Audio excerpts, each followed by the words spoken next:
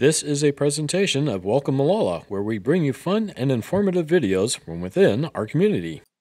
In today's episode, Bob Oblack, rock hound enthusiast and longtime Molalla resident, will give us a tour of the Molalla River Corridor and discuss its geology. Good morning, my name is Bob Oblack. I'm a resident of Dickey Prairie, which is just a little small community just outside of Molalla, about 3 miles east of Molalla. And today I'm standing on the Fire Park Bridge to discuss some of the geologic points of interest that we can see up the Molalla River Corridor. This year marks the first anniversary of the Molalla River designated as a wild and scenic river. It's a national designation signed into law by our current administration. What we're looking at is a Lahar from the viewpoint of the Fire Park Bridge. So let's take a closer look at this Lahar. You can see the large boulders and small gravelly mud that took place. When this Lahar happened, it probably took place several million years ago when the ancient Western Cascade Range was being developed. This Cascade Range started about 40 million years ago. So as it was erupting and snow might have been on the volcanic activity, erupted and molten lava and melted the ice and water and mud and logs came down an ancient Molalla River channel. As a matter of fact, back in 1980, almost 40 years ago, when Mount St. Helens erupted, it's an excellent example of looking at the Toutle River, what happened to it during the eruption of Mount St. Helens. And we'll have some evidence of that in our video showing what a Lahar in present day looks like. And just what we're seeing behind us here, this Lahar several million years ago now is solidified into a solid rock formation and is a great evidence of what took place during the Mount St. Helens eruption. So this is a great example of what's inside a pyroclastic flow. We've got small, rounded, jagged rocks, mud in between, huge boulders up here, another big boulder over here, and all of this mixed together was probably decomposed wood and logs and other things in this Lahar, which was over 40 feet thick as it went down an ancient Molalla River channel millions of years ago, now frozen in time.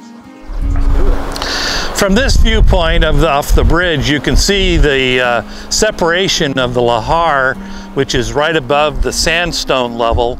So there's the river, there's a layer of sandstone about 15 feet, and then above that sandstone is the Lahar, frozen in place or solidified in place. And as a good example of it, how high that Lahar was. So from this vantage point, you can see the depth of the Lahar must have been 20, 30, 40 feet high in depth as it went down this ancient river channel. The Toutle River Lahar back in 1980 when Mount St. Helens erupted was upwards of 30 or 40 feet. As we leave the bridge here, we'll actually be going upriver, and we'll be witnessing actually two different distinct time periods in geological history. The first being when the ancestral Western Cascades were being built, which is about 40 million years ago. And these are the oldest rocks that we see in the river.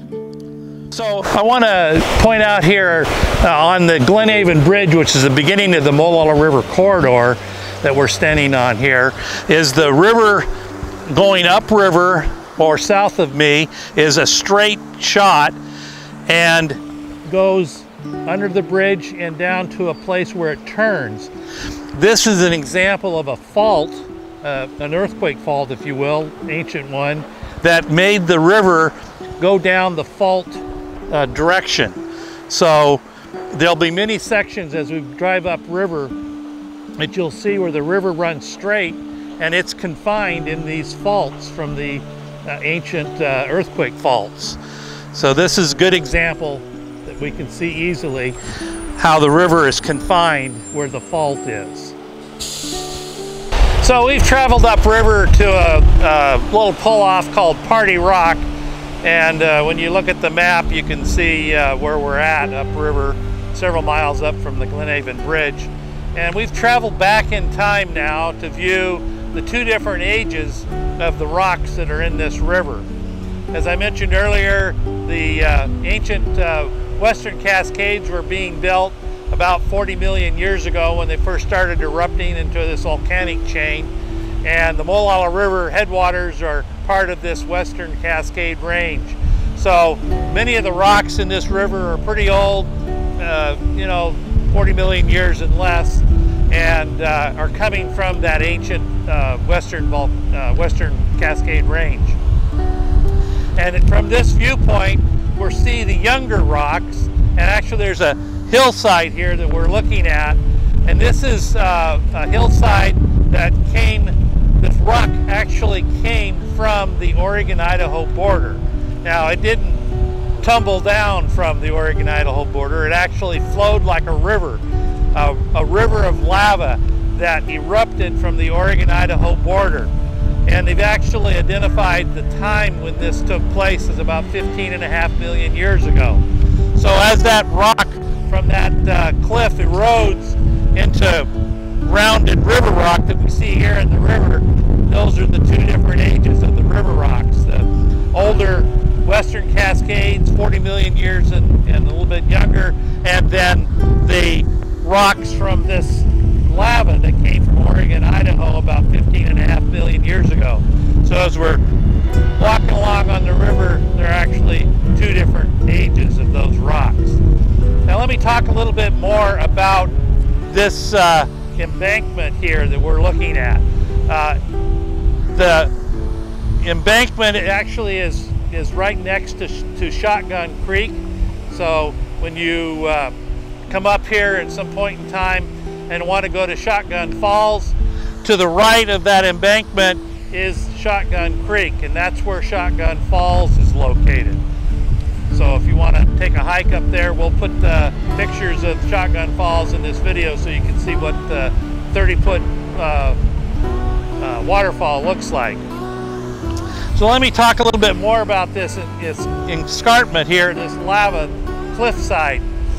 So as I mentioned, it came from the Oregon-Idaho border as molten lava over 100 feet thick, and started cooling, stayed in place as we see it here. And so the pattern of the rocks that we're looking at are actually cooling patterns formed in different sections based on the cooling rate of that molten lava turning into basalt. So the lower portion of that face that we're looking at has a name called a colonnade, and that name comes from the Greek building structures that the Greeks identified the different sections of their buildings. So the lower part is called a colonnade. If you look at a Greek structure, the columns and that are holding up the roof is called a colonnade, and then the top part of the roof of a Greek building is called a entablature. So the upper part is called the entablature. Now you might think that, well, that was maybe two different lava flows, and actually it isn't. That's all one lava flow, several hundred feet thick. Again, came from Oregon-Idaho border. Just kind of let your mind wrap around it. We're in Molalla. The Oregon-Idaho border is several hundred miles away from here. So that lava flowed hundreds of feet thick all the way from that distance. And then as we see it here, and actually multiple flows took place over 15.5 million years ago, hundreds of feet thick throughout this canyon in the Molalla River. They've actually identified this flow. There's names of all the different flows that took place over 2 or 3 million years coming out of the Oregon-Idaho border, and this name on this one is called the Waffen Flow, or the Frenchman Springs Flow. So the upper part of the escarpment, several thousand years ago, maybe millions of years ago, the river was roaring through here, and it scoured that face of that lava, actually basalt, and is deposited in the river. So there are big, big boulders, I mean 30-foot big boulders laying here in the river. And these are actually part of that lava that came down from the Oregon-Idaho border that are now deposited and created party rock here in the Molalla River.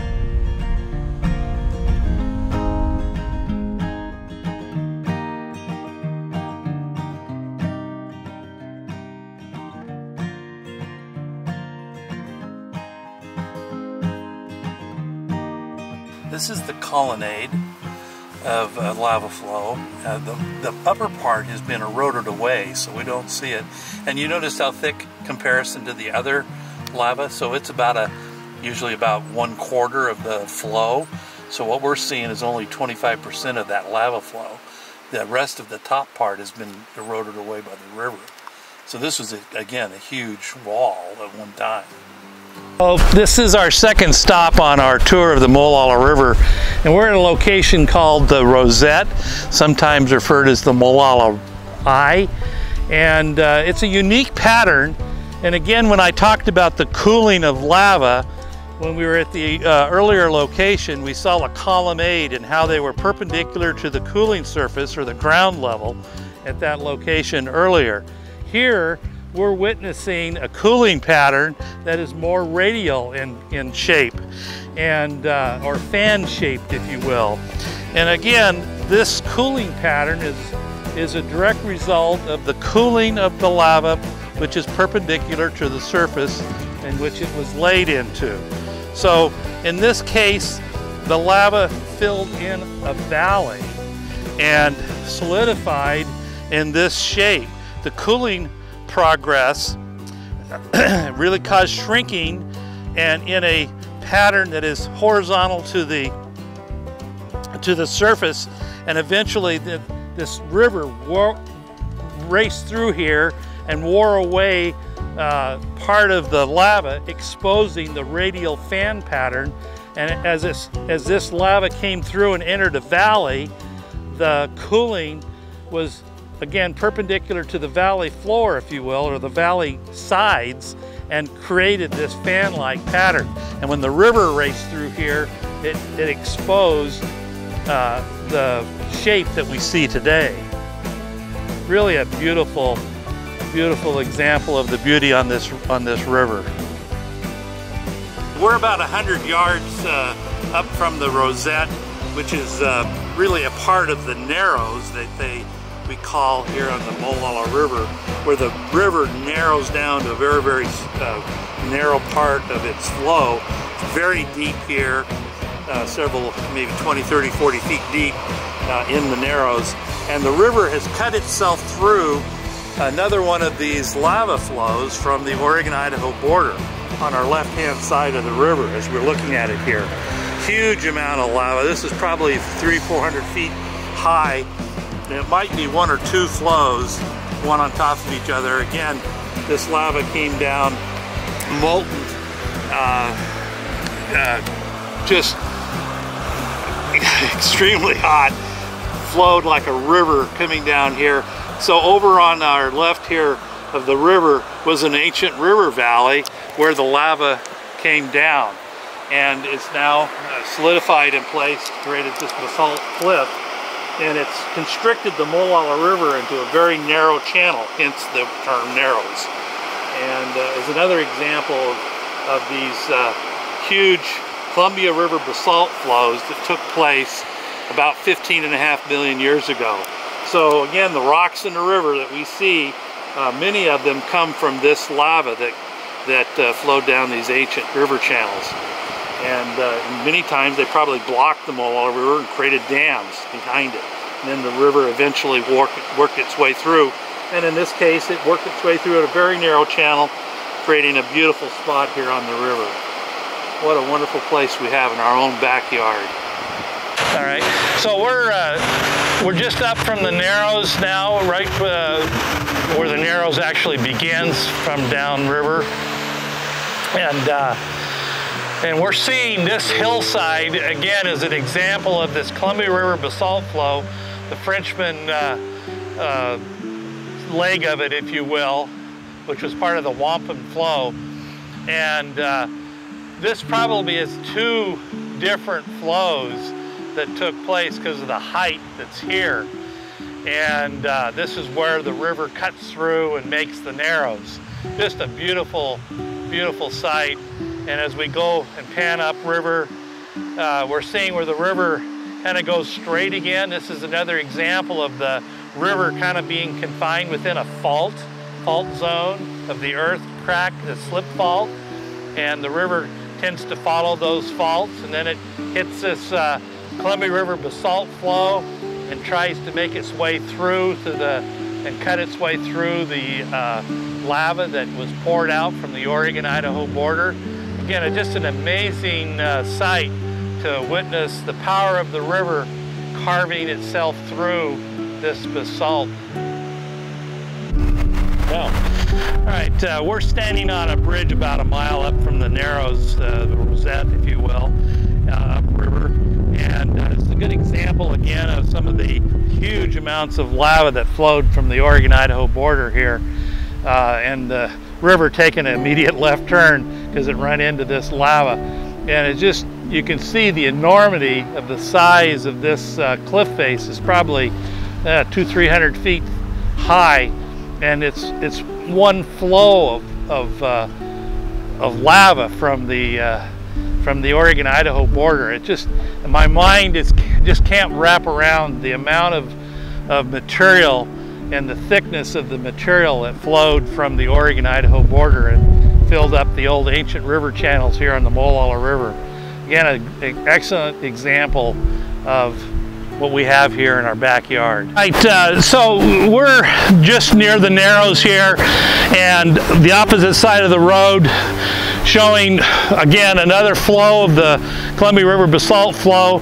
And I wanted to point out that this flow came over an area of vegetation.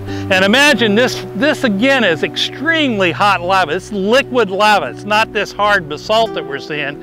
It was before it cooled, and it came over some area of vegetation. And this material here it almost looks like coal. It's been fried by the hot lava that went over top of it. And there's a little seam here. And then below here is sandstone. So this river had deposited some soil, if you will, and then all of a sudden, 15.5 million years ago, this lava come pouring over top of the sandstone. There was some vegetation and has created, if you will, a little bit of a coal seam. Just burnt the dirt and the vegetation that was in here. It's a great example of the heat that basically pancaked this bottom of the valley when it came down. So we're coming to the end of part one of our geologic feature on the Molalla River. I wanted to end here showing our Columbia River basalt flow, because there's much more to talk about the Columbia River basalt flow than the Molalla area. So we'll have another part two talking about the Columbia River basalt flow and some of the details around that and the impact of the geology within Oregon, that lava that came from the Oregon-Idaho border. So in the meantime, just enjoy the Molalla River and all its beauty that's here. I encourage you to come up to the corridor and take a look at it for yourself. Witness the amazing geologic features that are here on the river, of which we've just filmed a few of. Thank you for watching this show. Thank you for spending time with Welcome Molalla. We hope you enjoyed this episode and that you will come back for more and share with your friends.